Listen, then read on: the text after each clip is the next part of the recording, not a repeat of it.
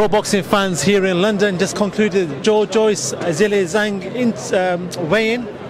With me, Hamzah Sheeraz, doing punditry duties for Queensberry Promotions. Talk to me, man. How you been? Alhamdulillah, I've been great. I was in Dubai a few days ago, enjoying life out there. I'm back now and just freezing out here, bro. How are you? You good? I'm cold, man. I'm cold. I know, obviously, when it's like this and you're fasting, it's a bit more colder to the body.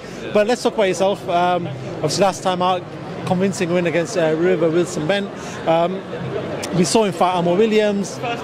It was a bit tougher for Amir than it was for yourself. Just talk to him about the level that you believe you're at compared to these guys right now. I believe I'm at the top. I believe I'm at the top of 160. I've been calling for it, especially within the Frank Warren promotion names. You've got Denzel Bentley and Nathan Heaney.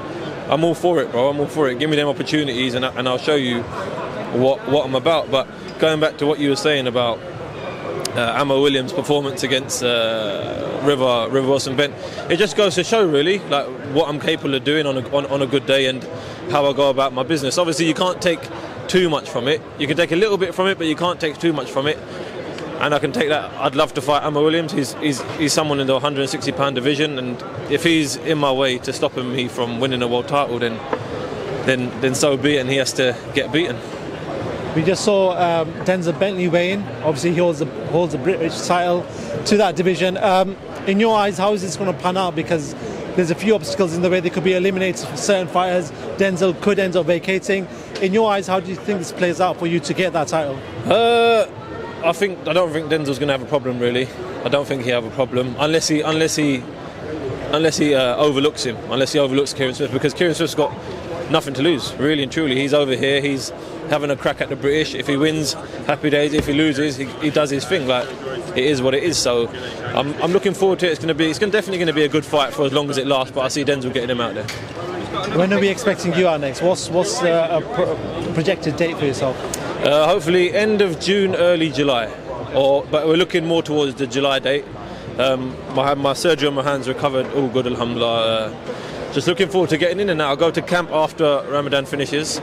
Literally a day after Eid, I'm out in America. I'll be out there for about 9-10 weeks, grafting away, perfecting my craft, and let's see what fight they give me, and hopefully it's a bit of a step up or a fight that makes people make ooh and ah, gives them a bit of ooh and ah in, because I want one of them fights now where it wakes me up, you know what I mean, wakes me up and it just gets me ready to go. Last time I spoke to you, you said, listen, it's time now, man, I want them titles, I want to come. It's strap season. It is strap season now. A lot of people are looking forward to you. You've been a poster boy for BT's boxing for a little while now, and people are looking for that step up.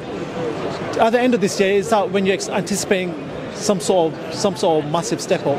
100%. Like now, give me it whenever I fight. July, give me a step up. Whenever, just give me that step up. I'm at a stage in my career where I can't keep fighting these fights that you know you're going to win and you just keep fooling the public at the end of the day. There's loads of fighters out there doing that. They're fighting bums, like knocking them out and getting like a false accreditation for it from the casual boxing fans. But if you know your boxing like yourself, you know what boxing's really about, and to get to the top, you know what it takes and what questions have to be answered. Fair enough. I do want to talk about your trip to Dubai. I saw a picture that, you know, it made me smile. You know, it's a good picture for a lot of people that you and Amir Khan have sat down. There was obviously a little bit of a back and forth, things that were being unsavoury at times, which, you know, we didn't want to see, but everything's been ironed out. Just talk to me about how everything went between you and Amir. Yeah, no, it's all good, man. It's all good. Like I said, we've got some brothers out in Dubai who sorted out the issue, and there wasn't really an issue there to begin with, I'll be honest with you. It's just, like I said, just people causing shit at the end of the day. It is what it is, I suppose. It's life, innit? It's life. I've took this as one massive life lesson. I'm a growing lad, I've said it before. I can use this as almost a reference point for when I grow up. You know what I mean? I can look back at this and this is how I acted, this is how you shouldn't act. But yeah, no, like I said, he's a great guy, man. He's honestly, I've said it before and I say it again, he's a diamond guy.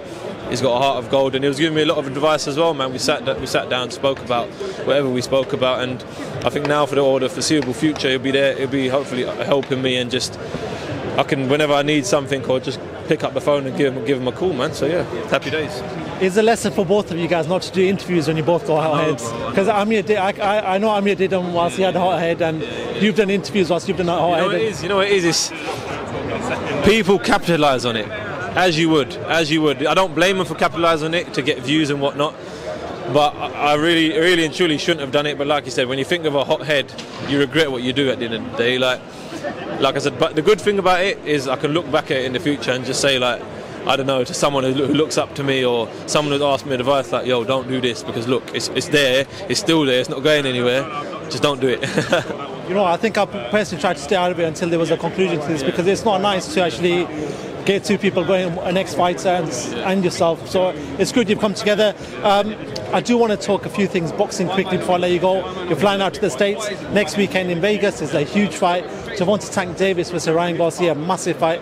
Talk to me about that one, Hamzah. How does that one play out? Listen, it's a great fight, man. It's a great fight for the fans. It's a great fight for the fighters themselves. Me personally, I think Gervonta is just that little bit more advanced, experience-wise, ring generalship and knowledge-wise as well. That's a key thing, especially competing at the level they're at. So let's see how it goes. I'm supporting Ryan Garcia because he trains at the same gym as me out in LA. So my full support's with him. But really and truly, I just feel that Gervonta Davis is just going to a little bit too much. Have you ever crossed paths? Do you ever watch him train? Has there ever been that point in the gym? No, we trained at the same time in the gym, but obviously he's a superstar, bro. He's a superstar. So when he's training, you can imagine you got all the cameras, you got people knocking on the door. He's Ryan training. While all the cameras on him, bro. I'm honest with you, I'm just there on the corner, just working away on the bag, bro. No one bats an eyelid, but it's good though, isn't it? Like, inshallah, say I'll get there one day. I can look at there and say, yo, remember when? You know what? It's like when Amir Khan was in the same gym as Manny Pacquiao doing the big things, and Amir Khan was he's a big star still then, but it must be inspirational when you see Ryan Garcia, all the limelight's on him. You can watch from the back and take notes. Yeah, no, of course. I never envy him though, never ever. Like, I look at him and I think, yo, like I want to be like that. Like I want to be in that position where the cameras are on me like that one day, and just be as big as boxing is now. Like be the guy. Like as soon as you say boxing or UK boxing, you're thinking, yo, Hamzah Sheeraz. Like as soon as you think American boxing, Ryan Garcia comes to mind, doesn't he? Because he's a poster boy for it. So inshallah, I can get myself into that stead, hopefully, inshallah. So let's see how it goes, innit? One fight at a time, though. I know I've got a long way to go yet. Hamzah, listen, it's always a pleasure to talk to yourself. No doubt, the fans are going to look for your next fight, because every time you step in the ring, there's always entertainment. Yeah. But yeah, man, we'll speak to you when you get back and when there's a fight announced for yourself. Thank you so much for giving us time. Thank you very much. And we'll speak to you soon. Thank you.